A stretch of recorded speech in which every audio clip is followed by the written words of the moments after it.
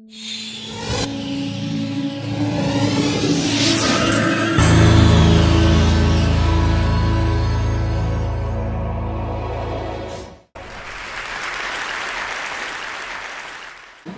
SAT.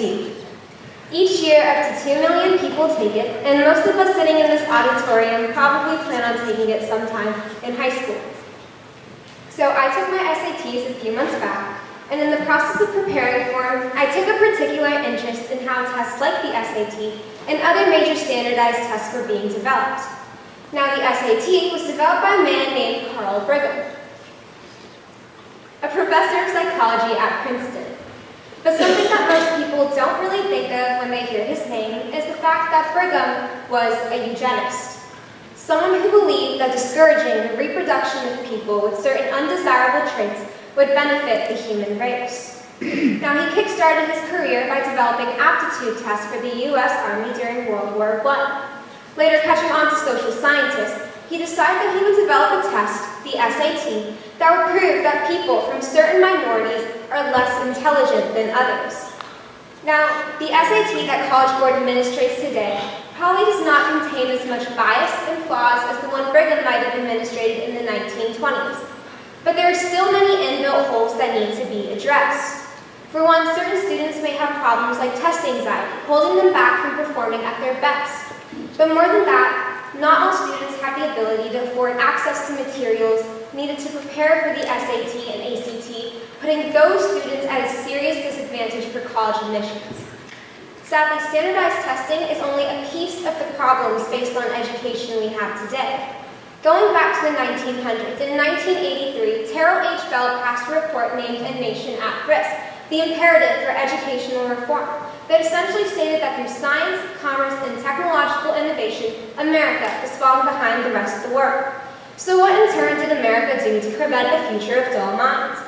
They started to set a curriculum that revolved around the concept of rigor, that led into harder graduation standards and treasured the idea of standardized testing.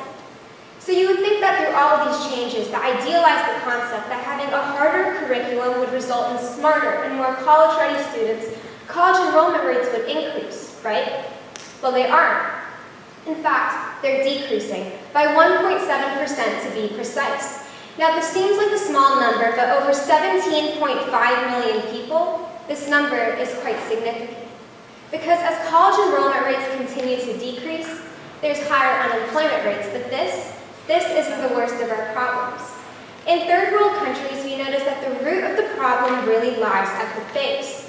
So what I mean by this is if you take a country with a high poverty rate, you know that most of the people aren't going to be able to afford a good education, which means it's going to be harder for them to find a good job.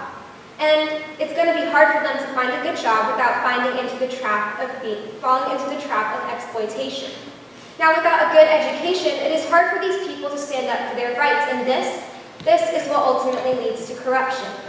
Though this might be a stretch from countries like the United States, this issue shouldn't be taken for granted, because public education has become an economic jackpot, enabling private education companies to influence the materials being taught to a student. Their strategy is quite simple. It's to raise standards through content and curriculum without providing the correct means for a student to achieve it. As many people have previously said, going to school has become more about passing than learning.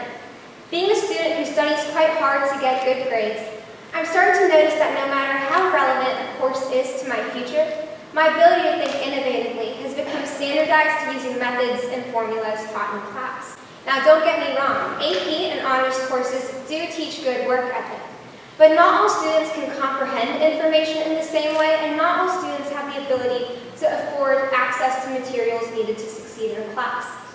Keeping this in mind, we must educate ourselves about the education system, and we must try our best to make education something that is personalized and tailored to fit each student's need, no matter how much money and effort is needed. I would like to end with a quote said by Martin Luther King Jr. The true function of education is to teach one to think intensively, critically. Intelligence plus character, now that is the true goal of education. Thank you.